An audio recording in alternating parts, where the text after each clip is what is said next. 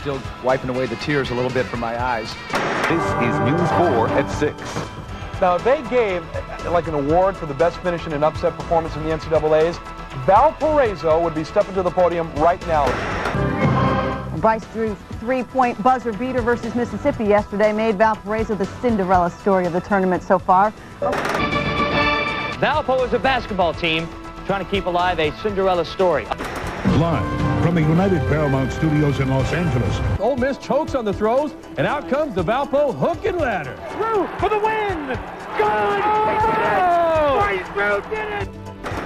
Anytime you have a feeling like that and you get a victory like that, you want more and more. It's kind of like it takes a dessert. Once you have one bite, you want the whole piece. 32 seconds left in the OT. Left for the Bryce shot. Drew misses, but Tony Vilshinskis gets the rebound Vilshinskis and the puts hoop, it home. and Valpo goes up 81-70. Florida State now down 4 with 17 seconds left. Terrell Baker misses the three. The rebound stripped away by Bryce Drew. Valpo headed to the Sweet 16, though, with the 83-77 overtime victory. Let the madness continue. Tonight, through the use of the sports machine, check your office pool. Bet you didn't have Valparaiso in your final 16. The Crusaders on a crusade to the Sweet 16 after shocking the nose. The Valparaiso Crusaders are happy to be there, still alive, after beating Ole Miss and then Florida State. The best story of this tournament has been little Valparaiso from Indiana. Never won a tournament game. This really has turned into Hoosiers. This has captured the fancy of the whole country. Words that I'm sure you never thought would go in the same sentence. Valparaiso, Sweet 16. And let the mayhem ensue. This is probably the exciting thing in the last decade in the NCAA. Are you kidding? As this magical miracle team continues its trek. Can you say Espy? How can you not dig Valpo? Unbelievable. Valpo has indeed arrived. So who had Valparaiso and Rhode Island? Valpo isn't lacking in the confidence department. All-time Cinderella stories. Glass slippers fit nicely, thank you. Yeah, the hook and ladder, swing and gate, Hail Mary, whatever. People have got Valpo fever right now. It really is a great story. Almost like the movie Hoosiers all over again. They're the new pride of Indiana. It's going to be at a fever pitch, the excitement by tomorrow night.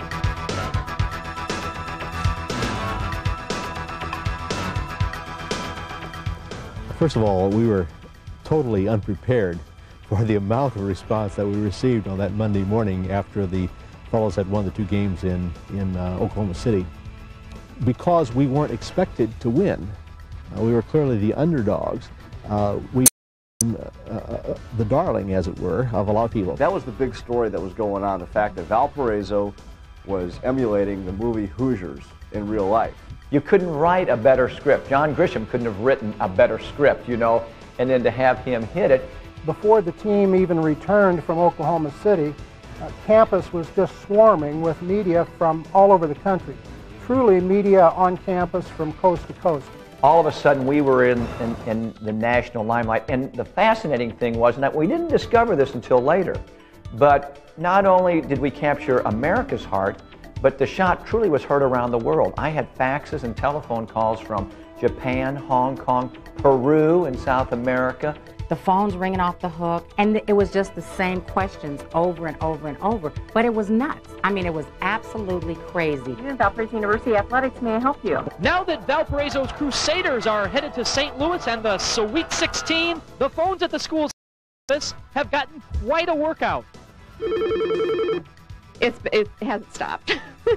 It just, you pick it up and answer it, and you put it down, it rings again. There were trucks all around. There were satellite dishes around. People were roaming through the arc, newspaper, television, radio, whomever. The place was just crawling with media. When we came into O'Hare, we had TV crews, camera crews meeting us at O'Hare when we landed. The Valpo basketball team, still on a high, came through O'Hare on their way back home this morning. Led by the dynamic duo of Homer Drew and boy wonder Bryce.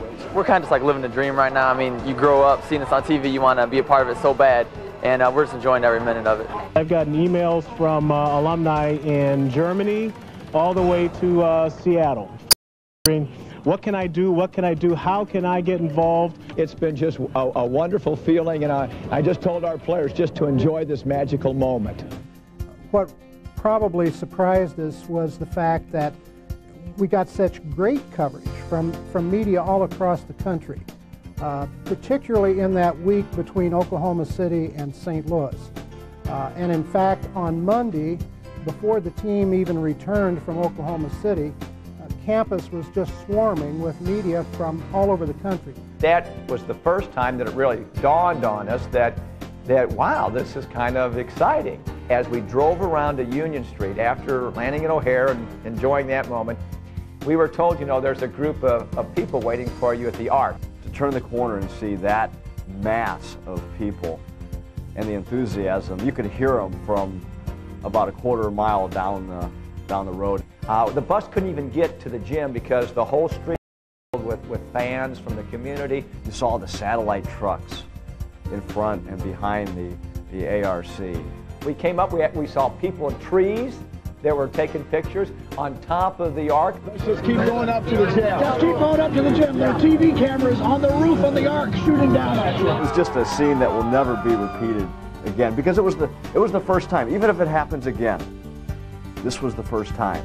It is a sweet time, as you can hear, to be a Valparaiso fan. The Crusaders on their way to the NCAA Sweet 16 for the first time ever. It's history in the making. We knew Valpo could do it, and they pulled through. And Coach Homer Drew, a native of Webster Groves, returned to Valparaiso as a conquering hero. But today, everybody is a Valpo fan. It is the campus of just over 3,400 students, and nearly half of them are on hand for the team's homecoming. It is a school where the basketball coach is being pushed for president of the U.S. Final Four! Final Four! Final Four!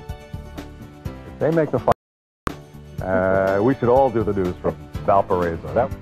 Then we were ushered up to Gym 1. We walked in, the place was packed. Wow, all of this, you know. I'm not sure what is more impressive, these guys winning 2 games or seeing all of you out here welcoming us back.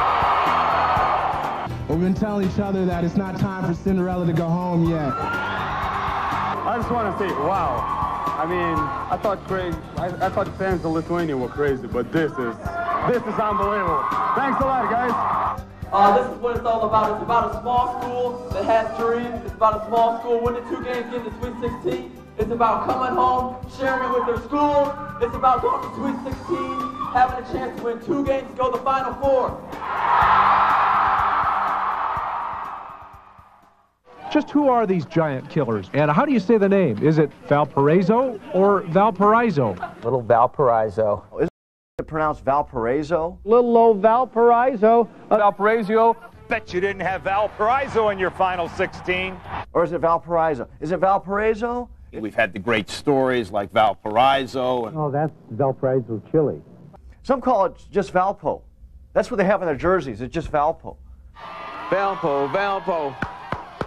It's no longer Valparaiso, it's Valparaiso. We have to apologize to all of them, but I want to say, going into this program today, I said, all right, how is it that we say Valparaiso? Right, and I was no help. And the men in my ear, let me just say again, the men in my ear in the control room said, Valparaiso. That's how you say that. Yes, and I but said, you know. But these are the same men who will never ask for directions when on a road trip. Right, but they said it could be Valparaiso, it could be Valparaiso. No. They did not. They said, Valparaiso, Lisa, it's Valparaiso. And it wasn't. We are sorry. Valparaiso, Indiana. Valparaiso, Indiana, a small town only about 55 miles from Chicago. This big shot has made a big impact in the small community in northern Indiana. Everywhere you look here in Valparaiso, there are signs of support for the Sweet 16 bound Crusaders. The Chamber of Commerce says these signs are turning into dollar signs for the town of 30,000, and that there's not enough money to buy this kind of name recognition. I've got job interviews I got to go to, and every one of those employers heard of Valparaiso now. Oh, Valpo. Dr. Steinbrecher was out of town at a conference and had on a T-shirt, and a guy jumped, whoa, Valpo, yeah, that's Valpo. And You know, Valpo is a school of 3,500, and there are 44 alumni in this area. Really? And right now they're all at Ponte Vedra at a sports bar watching Valpo.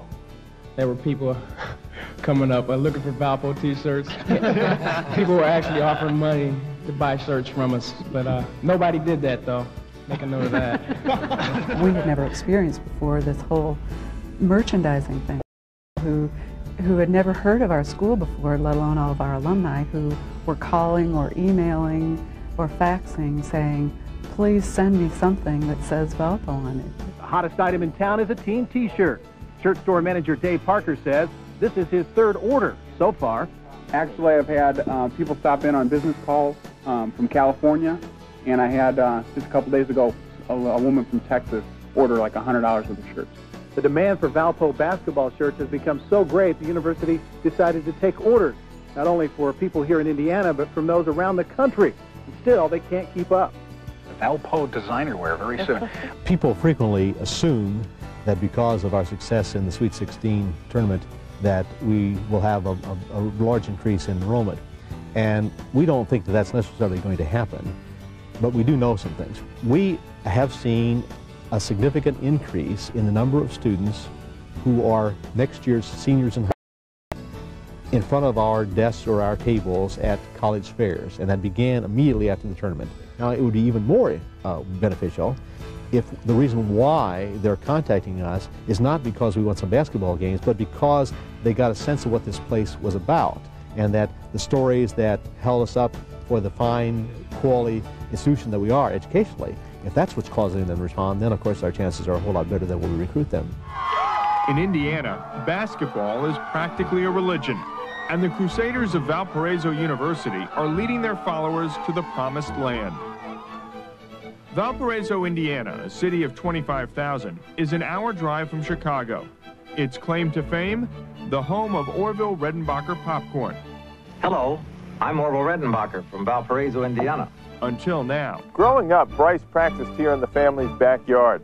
He loved it so much that even in the dead of winter, he and his brother and sister would shovel the snow off the court and off their gloves just to shoot around. It was the lessons he learned here and perhaps Mom's cooking that convinced him to stay at home. There's a lot to family loyalty and a lot to family closeness, but there's also a lot of fun in this family, and we really enjoy each other. And they've gone at it with competition and fun and games since, you know, the kids were very, very small. Smack dab in the middle of the chaos are twins from Milwaukee, members of the school's most successful basketball team in history. Hang around Bill and Bob Jenkins long enough and you'll see how tight they really are. The Nicolet High graduates are key players on what's being called a dream team. It's a dream for folks like 1949 graduate Pat Martin. Dreams do come true. Maybe their best dream is experiencing this current joy together. What can be better than sharing one of your greatest times in your lives with someone that you care for so much? It's been almost impossible to monitor the impact that this has had. We did use some outside sources to try and help us in that process. That resulted in accumulation of more than 12,000 newspaper clippings, not only from the United States, but throughout the world. We collected some videotape of telecasts, newscasts, devoted in many cases significantly to Valparaiso University. And I'm fighting off sleep to stay awake and watch some ESPN, and then it'll hit me and then the tears will start to come down because it's just truly amazing and it's blessed. But I like to think a little bit about the Valpo for here for some reason. You know, I'm all into Valpo, first of all, because it's not far from where I grew up. Just to have all the support and everyone pulling for you, and ESPN at your doorstep out in front of the gym, and it's just a wonderful feeling. Well, they're calling it Hoosiers 2. With only 3,500 students, the Valparaiso Crusaders are headed to the Sweet 16. I couldn't even see you guys that much. I just knew where you were going to be. 0.5 left. I just jumped. I caught it. You right there. Like long pass, Bill Jenkins. Like I saw your eyes, they looked at me, you threw it to me, and I just shot it like we practiced. Wait for the win! Doesn't matter if you're from a large city or a small place like this, there's always hope for you. Well, yeah, there's been a lot of crazy things happening, but I got a call yesterday from a guy I hadn't seen in like 7 years. This is my cousin. And he lives in L.A., and he said we've been on the papers out there in L.A., and he was telling all his friends, yeah, that's my cousin Jamie on the screen, so it was really nice to hear from him. The one thing I hear more than anything else when I'm out and about, hey, Anyone can be a broadcaster. It's so easy. So you want to be a sportscaster? My name is Janelle Miller, and here's my call. Well, chance. Stacy inbounds. No prizes on the line, just a chance to give it a try. Drew shoots, he scores. Valpo wins 70-69 over Missouri. Mississippi, what's the difference? They're all from someplace in the Midwest. Stacy inbounds it to Drew. Perhaps some should keep their day jobs.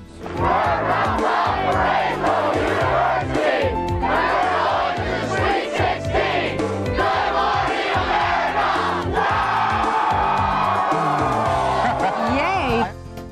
We had between 800 and 1,000 phone calls, you know, from the time that we beat Mississippi until the whole thing finally ended. I was on the telephone with a radio station in Portland, Oregon, talking to them live. At the same time, other people in the office were talking to reporters from the New York Times who wanted to talk to someone on campus. And there was a call waiting from a radio station in Providence, Rhode Island, also wanting to go live. But first, there is another game, and perhaps another win, as they continue their drive to a championship dream.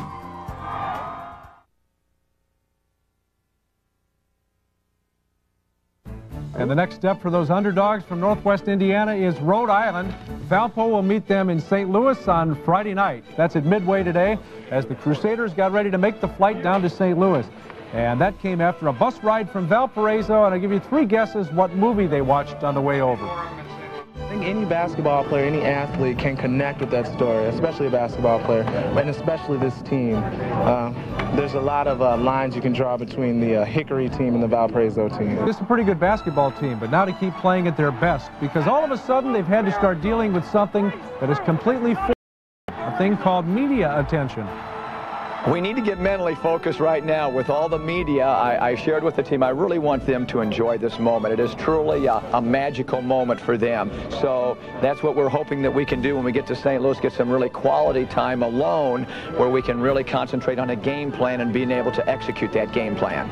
Good luck getting some time alone. This is Valpo's first ever trip to the Sweet 16, and how appropriate is it that they're playing right here in St. Louis?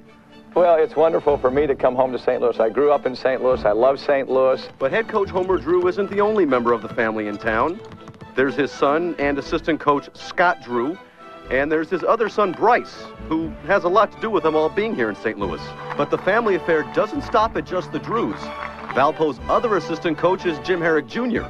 Jim Herrick Sr. just happens to coach the University of Rhode Island, who just happens to be playing Valpo tomorrow night. What more could you want? Valpo against Rhode Island, father against son, father with son. Son, these are high times at Valparaiso. We talk every night. He calls when I'm in bed last night about 11:30, you know, the phone rings. I know who it is because he does that all the time. Hello, we're coming after you. It's been a build-up like I've never expected before in my life. You know, he's a great coach. I love him to death.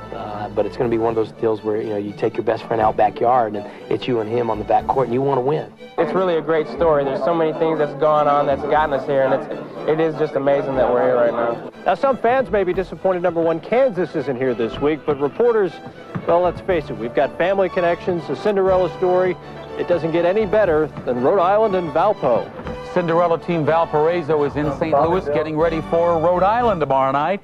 The team's unexpected success forced the Jenkins twins to cancel a modeling date in Chicago this weekend. Don't think we're in school to be models or, you know, we want to be the Doublemint twins or anything like that. Valparaiso has been everybody's Cinderella team coming up in this tournament, Dick Ray, and as they've arrived in St. Louis, all the people from the Missouri, Kansas area have just embraced them because of what they've brought to this tournament. It's really been refreshing to see them here. Homer Drew coming up to the podium and thanking the media for attending the press conference. Oh, that happens all the time to us in Indiana. On the other end of the spectrum, there's Homer Drew, who makes all reporters just feel good about life. Very good question. You are correct. Good memory from the past. Good question. Great observation. Good to see you. I think if I don't follow up on that previous question, I get fired. See, Bobby makes you get a little aggressive. Homer just makes you want to grab somebody and hug them. Hey, good point. Yeah, thank you. Nice question. Hey, thank you. 2 possessions. If he makes it, it's 3 possessions. It's 2 possessions. They're still in the ball game. There's 50 seconds. Got to shoot from downtown. There it is. That's it. You got to put it up. They left him now. They had him double-teamed and ran away from Bryce Drew. Yeah, they got the first one. There's plenty of time left. Stay with us. While the Crusaders were battling the Rams of Rhode Island at the Kiel Center in St. Louis, their fans back on the Valpo campus in Indiana were going crazy and hoping for another miracle. Taking it away. And Rhode Island is headed to the Elite Eight. The NCAA Tournament Cinderella playoff is over, and Rhode Island gets to stay at the ball. The Rams advance to the Elite Eight. Valparaiso's dramatic run comes to an end, but what a run it was. After the Rhode Island game, you've got a 7-footer all the way down to Jared Nunes, our freshman, who's 5'9", 5'10", and there's not a dry eye in our locker room from coaches to players. And I like that because it meant something. Fans were so excited about the game in St. Louis, even though the fellows lost the game, they stayed in the stands and kept saying, "We want the team, we want the team." I can still remember I had a pat on my shoulder, and I turned around and it was one of the security policemen there, and he says, "Coach, all your fans are standing and applauding and wanting you to come back out on the floor." And I said, "Well, that's really nice of them, but we're kind of subdued in here." And he says, "You don't understand, Coach." He says, "They're not leaving, and I want to go home." They then went out to be greeted, and all fans screamed and yelled and clapped some more. And then we thought, there'd be a couple people out there. I mean, we look up in that whole section, and I don't know, 3,000-5,000 people, whatever. They're standing giving our players a standing ovation. And then they headed off into the media room to be interviewed. And I'm told, I was not there, but I was told by our athletic director, Bill Steinberger, that the first question was directed, I believe, at Bill Jenkins, and the reporter asked, "How did that make you feel?" And he said, as I understand it, that was an emotionally cathartic moment. Okay. That's not the typical response one would expect from a ball player. At which point his brother immediately said, just like a comforting hug that I think all of us needed at that time. And after those two comments, another sports writer who was sitting next to Dr. Steinberger leaned over and said, "Where do you get kids like that?" Again, you get kids like that from good families, from schools, grade schools and high schools, who have worked hard at producing a quality graduate who is maturing appropriately and ready for college, and then you put them into an environment like VU to continue to build on what has been there ahead of time. Most people remember where they were when they saw the shot or heard the shot. We had one of our alumnus down the Interstate 75 say he got so excited with that last 2.5 seconds, he pulled off the interstate, listened to the game. We made the shot, he got out of the car and jumped up and down, did that Toyota kick right out there on the interstate. It was a fantasy that was being lived out in real life. And there aren't too many things in today's news world from a positive standpoint that lend themselves to living a fantasy. Mr. Speaker, on behalf of the people of Northwest Indiana that I represent, I want to congratulate Valparaiso University, which is in the 1st Congressional District of Indiana. A magical moment for me was watching Valparaiso, Western Michigan, and Detroit move on. Seeing them play against the Goliaths, but getting to the winner's circle with brilliant performances. And who can ever forget that special moment with Homer Drew and Bryce Drew, father and son, with that magical 3 to go to the winner's circle. You don't always win with the most points. You have attitude. And that's, I think, how we won. I think with our fans being so supportive, I mean, Crusader Club members, season ticket holders, faculty, staff, students, administrative people, our guys realized how much we cared for them, how much we loved them, and how proud we were of the way they carried themselves, of the way they represented not only Valparaiso University, but their families and their towns. And you get a team of guys from all over the country and well, actually the world, and blend all the personalities, and you got to respect one another but still be yourself, and I think that's something that helps in work or at home, and that's something that'll stick with us forever. television reporters were filing stories talking about the quality of student athlete on the team. They were talking about the values of the institution. They wrote stories for newspapers. And the media really, I think, fell in love with these guys. Once they began to take a look at this place, they suddenly recognized that there was much more going on than simply the fact that this group of athletes had won a couple of basketball games in the NCAA tournament. It's a terrific university that has an excellent sports program, as opposed to being an excellent sports program that's connected to a good university, that we have a certain priority here that's education. Well, on Friday night, the curtain dropped on what's turned out to be this year's Shock the World Tour. That's right, tiny Valparaiso takes a lucky number 13 seed and turns it into some serious skills, not to mention a full dose of adrenaline. Everybody's heart's still beating. There's a scene in Hoosiers, and we played that film on our way down to St. Louis, and it was the last game. And Gene Hackman, the coach, said, you know, I love you guys. That was pretty much how our whole coaching staff felt about this team here. And that's a major reason this hoop dream captured the imagination of fans all over the nation. More than simply thrills and upsets, Valpo turned the tourney into a round ball love fest. It's just a feeling that it's hard to explain, because, I mean, I would die for anyone on my team. That's how strong I feel, and that's how close I think we've grown. Really, everything about the Crusaders was big. Big hearts, big pride, not to mention a full dose of blood, sweat, and tears. Oh, Drew nearly banked it home. It's perfect, acceptable to cry, because they put so much effort and so much love in one another that that I was very proud of a bunch of grown men crying and just feeling good about their effort. Thanks, Valpo, for a ride we can remember. It's all about the love. Homer Drew's a wake-up call to America. Everything about college athletics, Craig, Homer Drew represents, and so does Valparaiso. I'll tell you, they left us with some nice images. They were very refreshing. There was naivety, enthusiasm, and resolve. It's what college basketball is supposed to be like.